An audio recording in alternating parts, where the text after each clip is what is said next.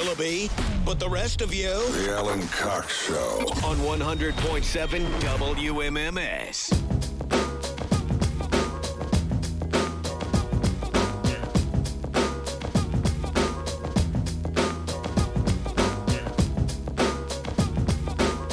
I got more money for you about 5-6 minutes from now. 4:30, that next keyword from the Buzzard bookie is going to be the second to last chance today for you to grab some money, and then it starts all over again tomorrow morning with RMG. And Stansbury will have them for you. I'll have them for you too. But $1,000 here is a few minutes away. The Cavaliers win last night in D.C. by 8. Just a handful of points put them over the Washington Wizards. Tonight they're in Brooklyn. They're going to play the Nets. That's a 7:30 start on MMS. So straight up 7 o'clock is when that pregame coverage will begin. And then they will head up to Toronto to play the Raptors on Saturday night. And immediately following that game will be our Saturday night metal show. It is called 2 Hours to Midnight.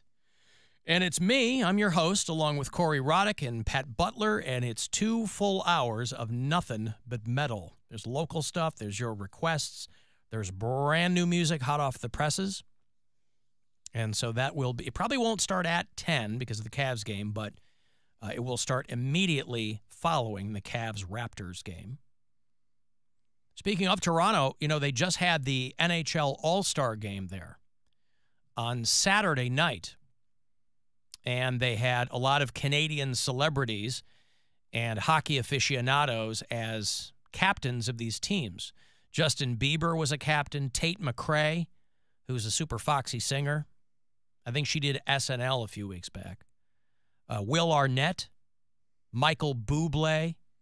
A lot of proud Canadians were, you know, quote-unquote captaining these teams. They were kind of like celebrity advisors for these teams. But the video that was going around was of Michael Bublé talking about how he was on shrooms and that he was tripping. And I think in the video where he's talking about it, he's still kind of on shrooms. Well, in the video, he seems drunk. He's sitting there with Will Arnett, but he... Let me play you some of this here. Settled down, and then I realized, holy I am at the NHL All-Star Game. The answer is no. I will not be the oldest draft pick the Vancouver Canucks have ever taken at 48 years old. I know you and you. You're a really good hockey. You got good hands, dude. You've got silky mitts, my brother. You are the first person who's ever told me that. Because I'm the first real ever hockey fan. We literally are the heart and soul of these teams. And if they win, it'll be because of us. And if they lose, it will be because of us. All of my text, it was people, congratulations on being... Yeah, so he sounds drunk to me, but he has backed off the shrooms thing, by the way. He's said like, he wasn't on him? He goes, I was just making a joke. Nah. It's like, dude, I don't know that you're known for being funny. Will Arnett tried to kind of bail him out. That he was sitting right next to him. That there was like a supercut from Instagram, but Will Arnett was sitting right next to him and was like, this might not...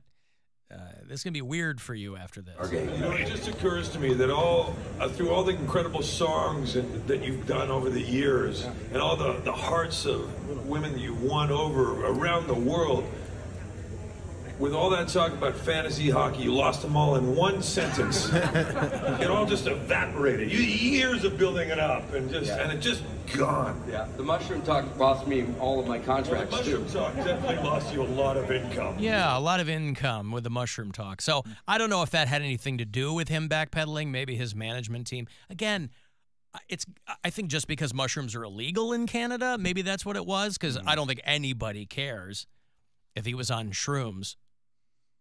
But that was the video that made the round. So turn off that Christmas album. We don't listen to drug addicts in this house.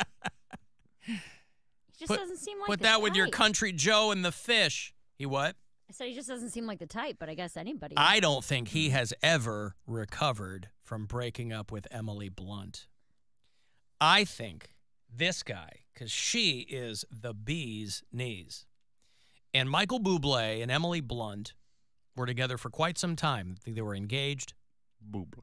And she has, talked about in interviews that it was this devastating moment in her life. He's since remarried. I'm sure he's married to some hot chick. But Emily Blunt, who, of course, would go on to marry John Krasinski, they've got their own family, and everybody seems very happy. But how do you get past that? I don't even know what his wife looks like. But is she going to top Emily Blunt? I don't know. So, Justin Bieber and Will Arnett are Maple Leafs fans. Tate McRae is a Calgary Flames fan. Michael Bublé follows the Canucks. And he co-owns a junior team. Michael Bublé is part owner of the Vancouver Giants. And, that was the video that was going around of him theoretically tripping on shrooms. I don't know why Ryan Gosling wasn't there. He's a prominent Canadian. Maybe he was attending, but I don't know. He's too bougie. He doesn't even have an Instagram. Ryan Gosling? Mm-hmm. Does that make you bougie? I feel like you think you're, superior because all the, Yeah, but you always say people's teams are the ones running them. I understand. So he didn't even want an Instagram for his team to run. I think about the people who don't really use social media but have them. I think Tom Cruise has an Instagram, but obviously it's not him posting. There's certain actors that have social media, and it's for the fans, really. But I don't even think of it as bougie. I think it's smart. Brad Pitt doesn't have an Instagram, I don't think. Smart. I don't know. It's just there's a certain tier of celebrity. Once you get so big, you're like, I don't need it because no matter what I touch, it's going to broadcast. I don't need the promotion. Well, you might be onto something. Got money here for you. It's $1,000, your second to last chance to grab some of this cash today from the Buzzard Bookie. Good luck. This is your chance to bet with the Buzzard Bookie and win $1,000 now. Enter this nationwide keyword at WMMS.com. Bank. That's bank. Enter it now at WMMS.com. Yeah, so anyway, Michael Bublé took to TMZ with a friend of his. They were at dinner, and they were doing a video, and he's like, I was just making a joke. I was playing around. And maybe he's telling the truth, but it seems more likely that maybe his team hit him up and go, hey, bro, those are illegal in Canada. Although I don't understand how they do it in Canada because psilocybin is still technically illegal, but then there's people who have dispensaries open, so I'm not quite sure how that works up there. I do want to mention, too, today being February the 8th, it is the second anniversary of our friend Rick passing away. Our buddy Frederick Clayton, who used to call the show all the time, and I told the story at the time of trying to figure out what had happened to him, and I went to a funeral of somebody who was not him. You did not know. A funeral of a complete stranger. But again, maybe that makes it a little bit more impactful. Maybe those people appreciated that I was there to pay my respects to somebody who I had no clue who they were. And once I explained the situation, they were still very kind. But we didn't know what Rick's name was. So, and we hadn't heard from him for quite some time. He called pretty frequently, and we hadn't heard from him.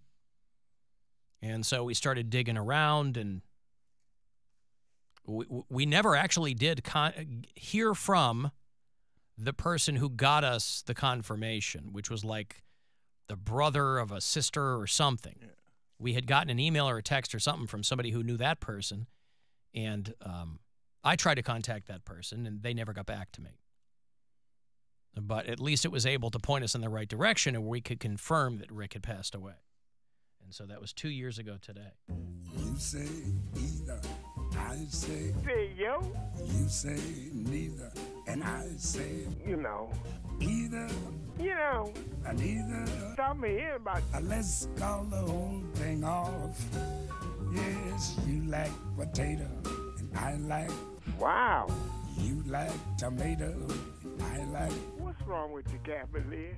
Potato. You can get right. Tomato. Why? Let's call the whole thing off. What was his boxing name? Was it Devastation? Yeah. He was a boxer, Devastation, right? yeah. Back in the day. Yep. Boxed under the name Devastation. So our buddy Frederick Clayton, dead 2 years today. Alan, did you see that the Browns bought up a huge parcel of land? I saw I heard Stansbury talking about it. This is the old Ford plant? Is that what it is? The old Ford plant out on Brook Park Road? The Haslam family bought up a massive, massive plot of land. And if I'm correct on where that is, it's 176 acres in Brook Park. And so It would have to be it. the speculation becomes that the possibility of the Browns building a stadium in the suburbs, I guess, No is way. Now, why is that? Because that seems to be the consensus. That's what I hear people saying, and I don't understand why they're so convinced that that wouldn't happen. I don't why understand would that. they? What are they going to do with the market on the lake? I don't know. Give it to Like the. all the teams have always been downtown. Not always. Well, weren't they out in Richfield? The Cavs were, yeah. Out at the Coliseum? It was way before my time here, but I mean, Right. I know a little bit of the history. But yeah, the Cavs started in at the Coliseum, and I think this is just their way of trying to get Cleveland to pony up more money. This is a negotiation tactic. That's For what I what, think. though? To get a new stadium. New and to stadium get on the lakefront. And to get Cleveland to pay for it. Oh, so they say, we'll move it if you don't pay for this new stadium. Yeah, the Bears just went through this. Chicago Bears were like, we're going to build a stadium out in the suburbs. And so they started looking at, talking to the city of Arlington Heights and looking at land and all this stuff. I mean, think about And then the city comes around and goes, well, we really want to have, Soldier Field went through renovations not that long ago, and now they're trying to get the city to pony up for a new domed stadium. Now, Soldier Field should have a dome on it. If they were going to build a new stadium here in Cleveland, it should have a dome on it. But that's what it felt like to me was, okay, this is what you do when you're trying to get... It's more billionaire hissy fit stuff, right? And they'll probably end up. Hey, how can I get Joe and John Q. Public to foot the bill for my new stadium? And they'll spend that much money to buy a lot that they don't even plan on using just to do it, because that's how much they'll save by having the city pay for more stuff. Of course. 176-acre parcel 9 miles southwest of downtown Cleveland, about 1,000 feet from Hopkins International Airport. So, who knows? That'd be cool. Now, I don't know what you do if you buy that land and then don't do anything with it. I don't know how I guess you just sell it to someone else, or sell to someone else, or they turn that into the new headquarters and move out of Berea. Or they can develop it for something else, turn it into a giant pilot flying J, whatever. Is that what he is? Yeah, I think so, yeah. The Browns' lease at Browns Stadium expires after the 2028 season. So, yeah, I don't know. It just feels like one of those things where they're playing chicken with I don't know how many goddamn stadiums they can reasonably expect people to help pay for. They're like, well, jobs and revenue. Right. I mean, my life has not improved since I started to help pay for the Romo Fijo. So just think about how awful traffic will be flying in. Like, you're coming home. Yeah, you come down 176, get off on Brook Park Road, you're right there. But if there's the day of a game, oh my God, it would be awful. Yeah, but it's terrible now on game day. What's the difference? But people don't live where the stadium is. There's a hell of a lot more people live downtown than used to. But not more than live in the suburbs. Yeah. Getting in and getting out would just be awful. Like the airport would be congested, the field would be congested, everything would be congested. Yeah. And like just logistically, I don't know how that would work. Like, what if you fly like a blimp and stuff? Like, well, the airport's right there. Yeah, so if a plane is taking off, like, you know what I mean? Yeah. You got to be away from that. Like, it's like, all right, 10-4. I don't know pilot speak, but you're like, oh crap, it's coming right for us. They're dodging birds. Take a blimp ride. Dodging birds and blimps in the hut. Yeah, you're right there. Ladies and gentlemen, there's a game today, so we have to take evasive maneuvers. Get your punk ass out the sky. Ah, boy. People flagging you down. What do you think you're doing? Right. Come back down here. They want a deal for a $1 billion renovation of Browns Stadium. We got to make room for this Spirit aircraft. Get out of here. Right. Well, bye, blimp. City of Cleveland source says that it's unlikely that the Haslams would secure a purchase agreement merely to motivate Cleveland officials to oh, you poor, poor suckers. Yeah. Why would they do that? As they're bending over and greasing up. Well, who knows? But yeah, the Bears not long ago were like, hey, I think we're going to move to the suburbs. And then it became, what I think is funny is the argument that people put up about like, well, it should be in the city if it's the Cleveland Browns. You're like, who cares? If it's not in the city limits, who cares? They don't call them the Foxborough Patriots. Right. Now, I think they should absolutely become the Brook Park Browns. If that's where they go. Some pride to that city. The alliteration. I mean, Cleveland Browns. Come on. The Brook Park Browns. So we'll see. But boy, that land purchase certainly has local tongues wagging over what this all means. What could it mean? All this lakefront development. Why would you vacate the lakefront now? They're going to build a land bridge. That's better than any other kind of bridge. That's better than a water bridge. That's better than an air bridge. Sky bridge. It's better than a sky bridge. It's better than a dirt bridge. Dirt bridge. It's kind of the same thing. Land bridge is dirt. What? Pardon me? I'm Land sorry? Land bridge has got some dirt on it. Oh. I got a break. 35192, send me a text. Alan Cox